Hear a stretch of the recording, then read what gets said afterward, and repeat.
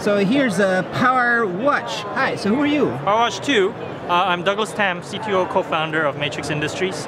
And here today we're at the CES Unveiled, launching our second product, which is Powerwatch 2. Is this real?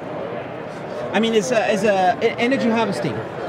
Yeah, of course it's real. I mean, I can show you. This is a hat that we've rigged up with our energy harvester, all right? Yeah. I'm going to put it on my head. It's got no batteries. And within a few seconds, it's lighting up.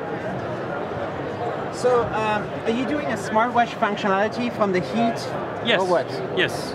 So, so the features on this are the standard activity and sleep tracking, right? Step count, distance, calories, and in addition, we have an onboard GPS as well as a heart rate monitor.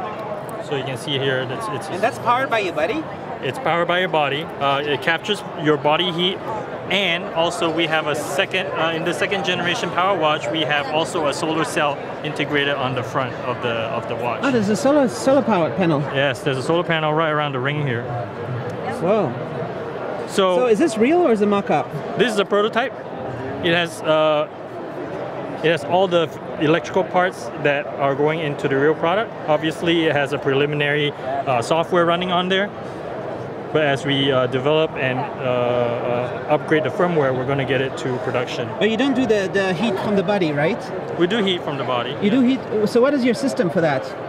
So we actually created our own chip for this. We actually developed our own ASIC for transforming body heat into electricity. So is the heat difference between yes, it is a heat difference. what the watch is and your body? What the environment is and your body. And that heat difference? Yes. Is able to generate power, as I've shown here with the hat, right?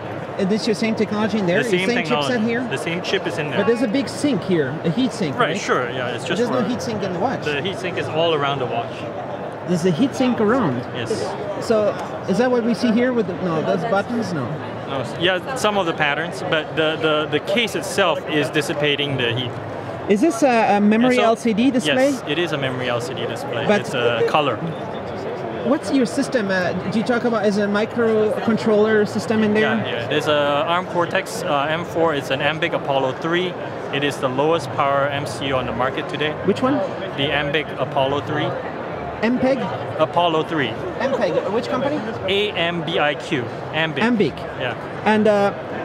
And when you see all this stuff, right? Is this right now? It's powered off because. Yeah. So how long does it last? Well, you need to wear it all the time for it to work? Let's see, there's something, yeah, let me check that. No worries. Does it help if you put it on, or? Yeah, I'll try to put it on. So, is this a different version or what? Yeah, this is the different version, yeah. This is the Powerwatch X, which is the first generation watch. Is that an e-ink? This is also a memory LCD. Nice. It looks like e-ink, it's so contrasty, right? Yeah. But it's memory LCD. So it's a black and white memory LCD. Whereas the other one was a color. That's pretty sharp quality. It's better than the Pebble, right? This display. It is a couple generations after the Pebble. The Pebble had a similar reflective memory LCD display. So you sold this on the market? Yeah, that's right. And how many people bought this? About 40,000, is that right? I think so. That's pretty good. Yeah. Is it crowdfunding or? Yeah, it was crowdfunded. Like Kickstarter? Indiegogo. Indiegogo? Yeah. And how about the new one? Is it on? It's also Indiegogo. It was launched this morning. So go on powerwatch2.com and you should be able to. How much is it on the Indiegogo? Right now, for very limited time only, for what was it? $199. $199 for $199 only, and backers need to hurry up because we're running out. We only have 30 left. Oh my God, I want one. I want to replace my Swatch. This is also this is called what with what do you call it? The kinetic. Kinetic, yeah. Yeah, but it's only for the watch dials, right? You're doing the full smart watch. Yes. Which is very special. Is nobody doing this? Yes. Well, the key is to really control power consumption with all the algorithms and the firmware, and try to lower it to the point where energy harvesting can actually step in. So that's really important. Can we see it again? Can we see it working? Yeah. So can you put it on? Or okay, this one has enough power. So how much do you have some kind of? I think there's some firmware issue actually. Do you have some kind of supercapacitor or some kind of thing that stores just a battery? It's a LiPo battery. It's a LiPo battery inside. And it will last for how long? So you never charge it? You should never charge it. Yes, if you wear it outside, inside, all the time, then you will never have to charge it. Where are you based? We're in Menlo Park, California. And what's your background and how many people in the company?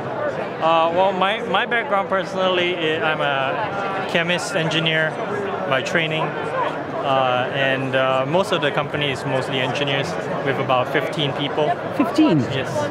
So how do you make sure you don't do like Pebble? Because Pebble was amazing. It became a huge company. Right. And now, I don't know, it's nothing. How is it possible? They were the most successful smartwatch company out of the Silicon Valley. Yeah. I think that's very interesting, right? I think it's a very long discussion, but we try to learn from them, and in fact, they are really part of our inspiration as well. Any ex-Pebble employees in your company? Working on it. Maybe you don't want to say. Okay. Maybe. Okay. Cool. All right. Thanks a lot. All right. Thank you, Nicholas. Sorry about that. We initially crowdfunded, so this is Powerwatch 1. As you can see, it looks a lot different. It has a